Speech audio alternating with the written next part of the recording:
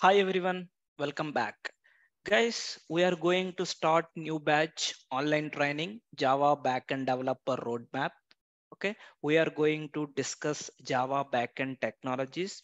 If any company, any MNC company or a product-based company, if you want to become a Java developer, or I mean to say backend developer, if you want to get a job, okay, you should know mandatory technologies, guys. So those technologies, okay, we are going to start in the coming another 2 weeks. We have a time. Okay, if you want to know more details like batch start date, course fee, video access, okay, everything, whatever you want, just you can say hi to this particular WhatsApp number. Admin team will share you all information to you guys. Okay, let me start. Okay, regarding the course introduction. Okay, so as part of this Java backend developer role, okay, it's very important. You should know all these technologies here. First, if you want to start a backend development, minimum prerequisites you should know, guys. The first prerequisites you should know about the core Java. Okay, especially when you are learning Spring Boot and microservices online training, you should know about, or you want to perform any database operations also, you should know SQL. Minimum one database you should have a knowledge. And coming to the core Java, and core Java, you can learn like a fundamentals, environment setup, oops, exceptions, collections. Apart from that, you should have a functional programming knowledge about Java 8 also. You should know. This is the first basic knowledge you should have. And regarding SQL, minimum CRUD operations, how to create a table, update a table, or delete a table, you should have these minimum CRUD operations on any database. And coming to, okay, when you are learning Spring Boot, you should have a Spring Core framework knowledge you should have. If you see here in the core framework, what is a Spring framework? Okay, what is IOC container, dependency injection, auto wiring? You should know this whole concepts as part of the core framework, guys. This is nothing. Let me make it as a point called auto wiring. Also, you should have. So to start this batch, basically you should have knowledge. These are all the prerequisites. This whole prerequisites available in our YouTube channel. Just go and search in the YouTube bar as Java Express. If you see here, this is our home page. If you are not yet subscribed, just you can subscribe our channel, guys. Here we have an option called playlist.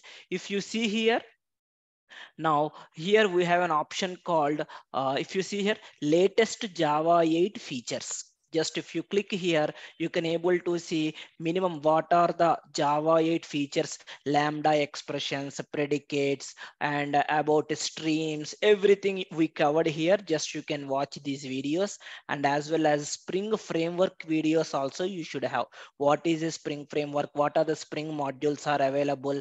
IOC container, dependency injection, auto wiring. So these minimum concepts you should have idea when you are going to start advanced frameworks here. Hope you guys are clear about the prerequisites. These prerequisite videos also available in our channel, guys. Now coming to backend developer online things. First we going to start about a Spring Boot. Okay, just here if you observe here, we have a lot of things here.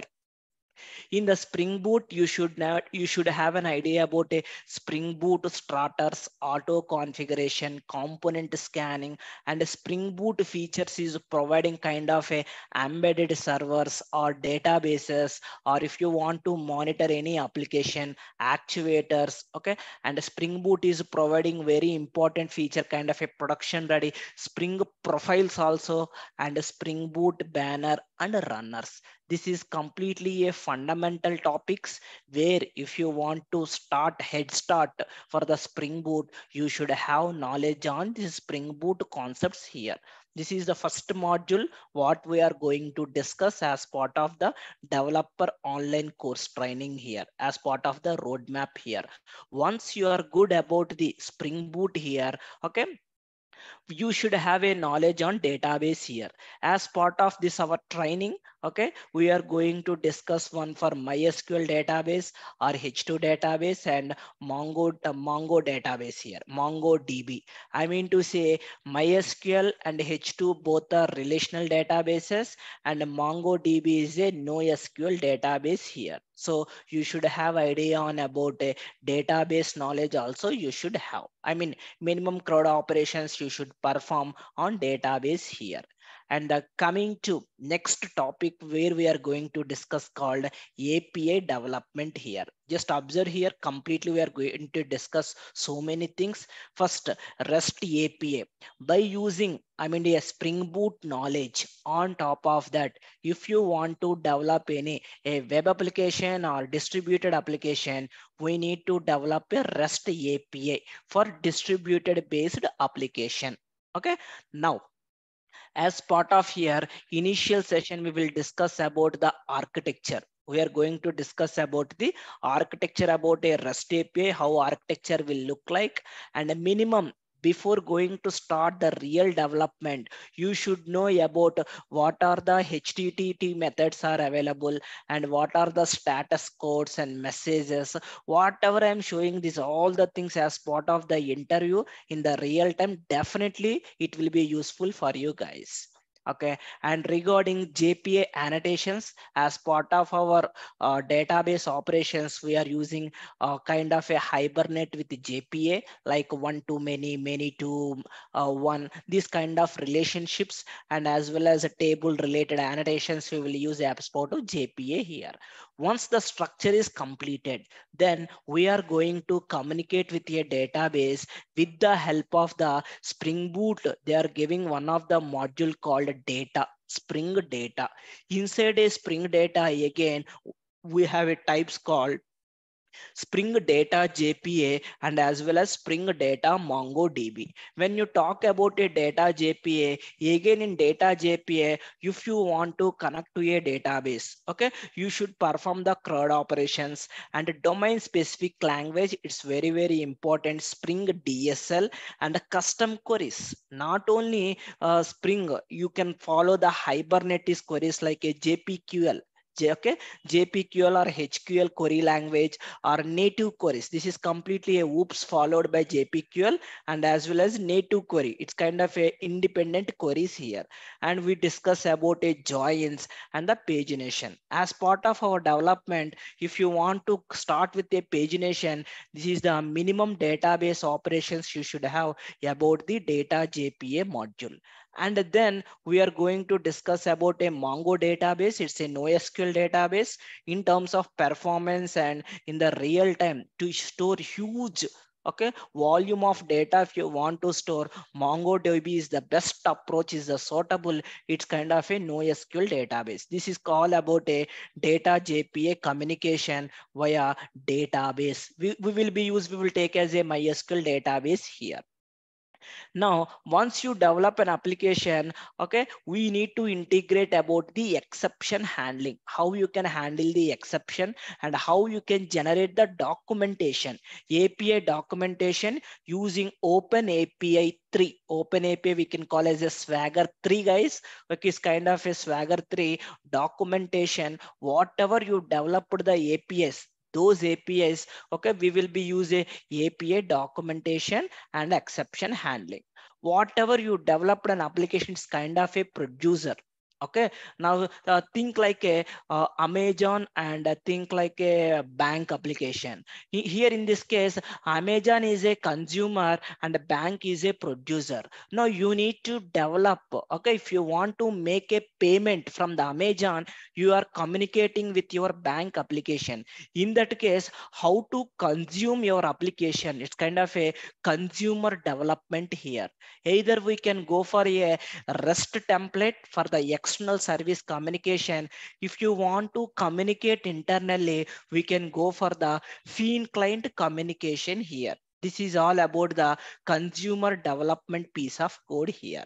And then Another important point like a security. Nowadays, security is very important. Whatever you developed an APIs, we will go for the basic security and JDBC security also. And the next important point called as a JWT, JSON Web Token. It's very, very important nowadays in the interview or as part of our development. We are going to discuss about a Spring security also here as part of our REST API development here.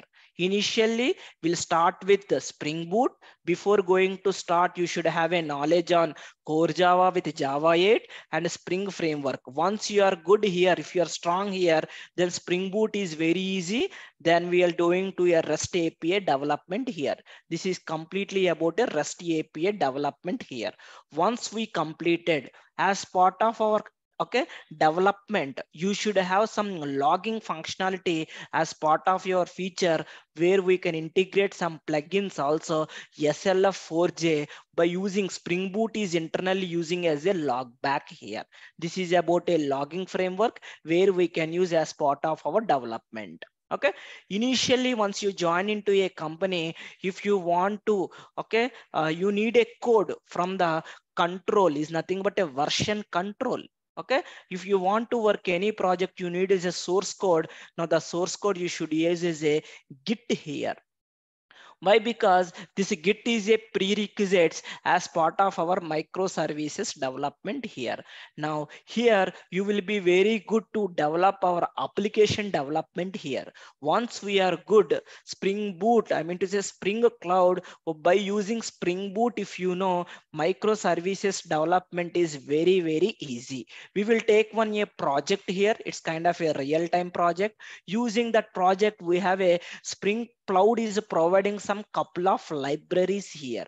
Almost we will be spend here, I mean to say 7 to 8 hours of time we will be spend to develop all Spring Cloud libraries here, where we will be kind of a service discovery and registration mechanism where we can use Eureka, I mean to say Eureka server and Eureka client, and to communicate between microservices, we will use kind of a fin client communication. If you go for the REST API, we are using the REST template, but in the microservices, we will be using about a fin client communication. Now, in microservices, if you take a simple application, you may have a 10 services. If you take a bigger application, 30 to 40 microservices, or it can be a more also.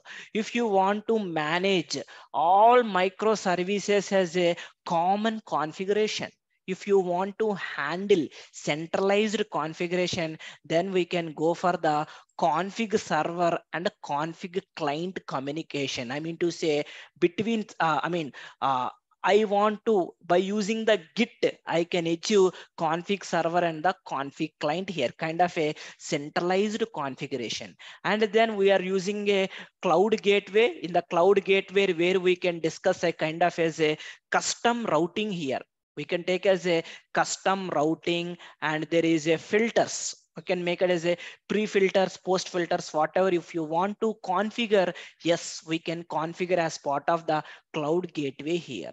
And then resilience 4J. Now, whenever if you have a 10 microservice or 20 microservice, if you want to manage, if any microservice is down, still if you want to survive your request, we can go for the resilience 4J patterns, where we can include circuit breaker and as well as a retry pattern. When you are developing microservices, so many services, right? If you want to trace your request, now we are going for a distributed tracing, is a Spring Sleuth and Zipkin. Whatever we are discussing, this is kind of a open source libraries. In the real time, we have a commercial like a Splunk, APG, or we can say ELK. We have a lot of, I mean to say, commercial products also, but as part of our development, we are using this microservices here, guys. Okay, if you know these are technologies, either you can be a fresher, it can be a 5 years, 10 years, 15 years. You need to know all these technologies are mandatory. If you go for any institute, these are the minimum mandatory things they will be teach you guys. Okay, this is about a microservices. Now development is completed means no, still you should know event driven architecture. Okay, in the real-time streaming of data, where we are going to discuss kind of a Apache Kafka, where we can Kafka architecture and how you can develop a producer application and consumer application, how communication between happen between your microservices. This is about a event-driven architecture here. Okay, and then whatever till now you developed as part of the project development, these development I want to deploy into a cloud environment, where as part of the deployment we have a Docker. You should have kind of a Docker knowledge. I mean to say, anyway we are going to discuss Docker architecture, Docker commands, and how you can create your own Docker image. Everything we will be discuss here. Now once you know about a Docker and the cloud knowledge, first we are going to start with the GCP.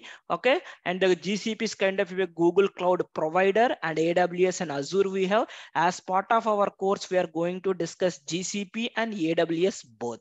If you want to practice your development and orchestration engine, it is providing cloud providers called Kubernetes GKE. Is kind of a Google Kubernetes engine, where we are going to discuss a config map, deployment, service, replica. These are all the services we are going to discuss, where how you can convert your microservices into these deployments here. We are going to discuss those services and how you can do microservices deployment, how to prepare the configurations. Everything we will be discussed as part of our GCP.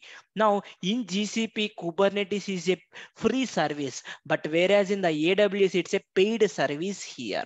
Okay, now we are going to discuss as part of the deployment.